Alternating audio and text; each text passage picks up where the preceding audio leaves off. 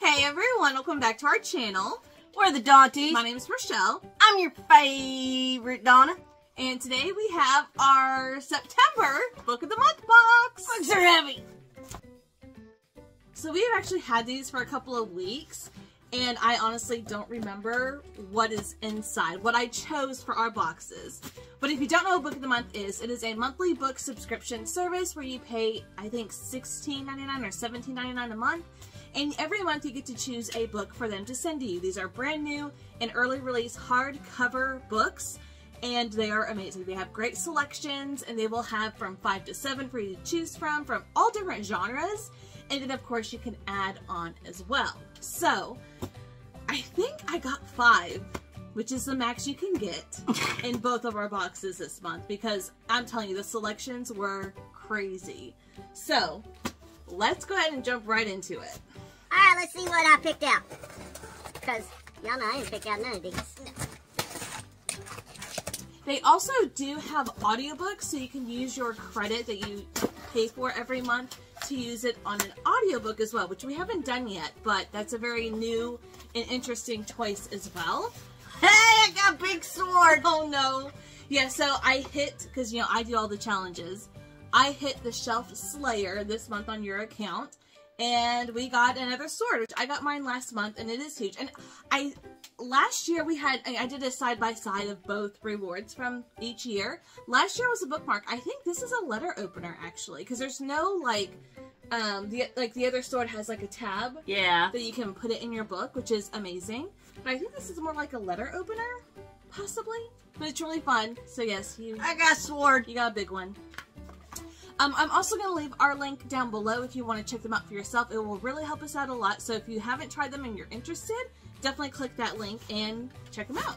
Alright, what have you got? It says, keeping books safe since 1926. That's a long time. Almost 100 years. Alright, so right on top is going to be our actual book selections for the month. So do you want to go first? Okay, I heard about this one. Who did I hear about this one from? A lot of people chose this one this month. This is the thriller option, and it is The Stranger Upstairs. It is a debut novel, and it is by Lisa M. Matlin. Quick take. Reader beware. Renovating a haunted house in order to save a failing marriage might lead to unintended consequences. It has an unreliable narrator. There's marriage issues, a haunted house, and suburban drama. It says, a gruesome history, a hostile neighborhood, a new owner with a shocking secret. Welcome to Blackwood House. And I love this cover. I love the colors on it. And I will admit, like, a couple of these that I chose were based on the cover. Not gonna lie. So that is that book. So my book pick this month is You Again by Kate Goldbeck. And this is one that I picked because of the cover. I mean, it's so fall and it is so beautiful. So what is this one? Okay. This is a debut as well. Ooh, nice. In this winsome ode to New York City and second or third chances in love, an unlikely pair learn how to do a trust fall right. Okay. It's 400 plus pages. It has multiple viewpoints, salacious and LGBTQ plus themes. And inside it says, can they stop hating each other long enough to fall in love? And I thought I heard this being compared to, like, When Harry Met Sally. So this will be really fun, and all the fall that this cover is giving. Like, I was so excited to get it just for the cover. And I believe it's a romance. Yes. So awesome. Okay. Ooh. The Intern by Michelle Campbell. I don't think it actually comes out until the first week in October. It is a legal thriller. And it says, an ambitious judicial intern learns far more than legal theory in this thrilling tale of crime, power, and corruption. It's a fast read, non-linear timeline, multiple viewpoints, and cat and mouse. So I'm excited for that one. And the cover looks a little spooky. A little spooky? Yes. It's spooky, spooky. Okay. My next pick, these are the add-ons now. The Connellys of County Down by Tracy Lang. Now, this is one I actually got from my library, and I loved it, so I wanted to own it. It's a very short read as well, but I really enjoyed the story. So what does it actually say on there? In this moving tale about forgiveness, loyalty, and love's limits, one family tries to keep it together. It's emotional, inspirational, multiple viewpoints, and family drama. So this one actually we start with, we're following three siblings, 2 sisters and a brother. At the beginning of the book, one of the sisters is being released from prison. And what'd she do? You have to read to find out. There's a lot of stuff that goes down, and for someone, like, I don't read a lot of literary fiction. I think this is literary fiction or contemporary fiction. But this one was really hard hitting, and I loved how the title comes into play in this book. I just really related to it, having siblings myself, and it was just a really quick read, but really impactful. I think I gave it 5 stars. I loved it. Bright Young Women by Jessica Knoll. It says thrills and chills. Yeah, so this is a crime fiction. Oh, another crime fiction. I'm loving crime fiction, by the way. This one I purchased because of the cover. Again, I don't know what it's about. It says, in this piercing portrait of a bygone era, a vicious serial killer targeting young women strikes fear into a nation. Multiple viewpoints, non-linear timeline, feminists, and real-life characters. So, and I think this one comes out as of filming, like, in a week. Ooh, it's inspired by a real-life sorority targeted by America's first celebrity serial killer. Oh, well, that's interesting. That's gonna, I know that one. Do you? Yeah. So this is inspired by it, which is really, really cool. That'd be good. All right. All right, so my next add-on is a book called Family Lore by Elizabeth Acevedo.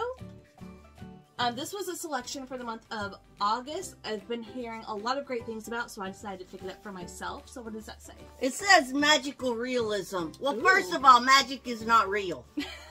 Okay. So how can there be a genre called magical realism? Wait. Okay. When an anthropologist puts her own family under the microscope, she uncovers plenty of secrets, drama, and magic. It's got multiple viewpoints, non-linear timelines. See, that's how you say that. Family drama, and it's literary. So this one, like, one person in this family can predict the day someone is going to die. And so with that knowledge, she decides to have, like, a living funeral for herself. And things happen. That's basically all I know. So that's, like, it's all realistic. It's not like fantasy magical stuff. It's like magical realism. Magic not real. Oh, gosh. I don't understand. Ready Player 2. By Ernest Cline. This is a sci-fi. This is several years old, I believe. And this is the sequel to Ready Player One, which I read a couple of months ago and absolutely loved.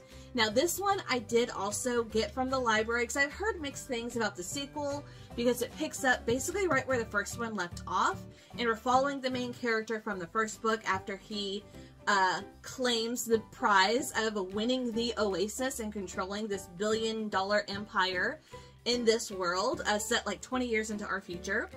And I really enjoyed it, so I definitely wanted to pick it up. And so all it says, it's the long-awaited sequel for Ready Player One. Famous author Quest Buzzy in second in a series, which is the second and final in the series. But I wanted my books to match, and I loved it, so I bought it. Okay. Okay, so my next add-on is by Catherine Center. So I'm assuming it's a romance or a literary fiction. And it's How to Walk Away. This was a book from 2018 that I've read several of Catherine Center's books, and this is one of the few that I haven't. That Book of the Month has, so I know all my Catherine Center books match, which I love. So what does this one say? It's a romance. A heartwarming story of a young woman forced to reckon with what and who truly matters in life. It's romance, it's inspirational, emotional, and family drama. Hey, Taylor Jenkins Reid said, Ooh. I picked up How to Walk Away with the intention of reading the opening paragraph just to see what it was all about. 100 pages later, I realized I had missed 6 emails, 2 phone calls, and lunch. Oh, wow. All right, then. And I love Taylor Jenkins Reid. She is my favorite author. So that's exciting. And a couple of people that I watch on YouTube have read this recently, and I was like, you know what? I was going to pick up one of her books every month until I got them all from Book of the Month, and I realized this is the only one, I think this is the only one that I had left to get, so I'm excited for that one. Just don't let that be an instruction manual. How to walk away. You ain't going nowhere. Okay, are we almost done? I got one more left. One more? I read this one. Oh, okay. This is Ruth Ware, the It Girl. Yes, this was her release last year. It is a mystery, and it says, in this story of secrets with a life of their own, a return to college stomping grounds reveals the lies that bind us. It's over 400 pages, a famous author, it's unsettling, and it's about female friendships. Do you like it? I liked it. I did. I was trying to remember. So I have read I've read 2 Ruth Ware books before, and yeah, I was really interested in this one and thought I'd pick up another one. Yeah, I'm on a Ruth Ware kick right now. Are you now? Yeah. All right. And my last book is Salt to the Sea by Rita Sepetys. And I've read from this author once before last year and absolutely loved the book that I read. I can't remember the title right now. Oh gosh. It was amazing though. I loved it. And this one is historical fiction. So what is this one about? It's a young adult. When tragedy strikes, we learn how humanity can prevail even in the darkest hours. It says winter 1945. 4 teenagers, 4 secrets. Each one born with a different homeland. Each one hunted and haunted by tragedy, lies, and war. So the one, I wish I could remember what book of hers that I read last year, but it was another historical fiction, young adult. It was so impactful. I loved it so much, and I've heard amazing things about this one, so I definitely wanted to pick this one up as well whenever I saw that Book of the Month had it. So, and I love the cover. It's so pretty. I really love it. So It looks like Lost at Sea. It does look like it. Okay, and then the last thing in our boxes is our bookmark this month. Every month you get a bookmark with a very funny phrase on it, and this one says, in the throes of prose. In the throes of prose. I'm having trouble reading right now, which is unfortunate. So that was our selections, or my selections. Put that down. Oh gosh. Your first story. I earned it. It's mine. So those are our book selections for the month of September. Like I said, we are halfway through the month. We've had this box for a while, but somebody went out of town. I had to go take care of my grandbabies. So leave a comment down below. Let us know if you have read any of these, or if you selected any of these, or what did you select if you do have Book of the Month. They have some really great options, and I love going back. Like, if there's books that I'm unsure about, I won't get until I hear feedback from the community, and like, oh, this was great, everyone's sleeping on this. That's how I found The Wishing Game, which is like my favorite book I've read so far this year, and so many others that I've come to love based on other people. So that's going to do it for us today. Thank you guys so much for watching, and we'll see you in our next video. Bye!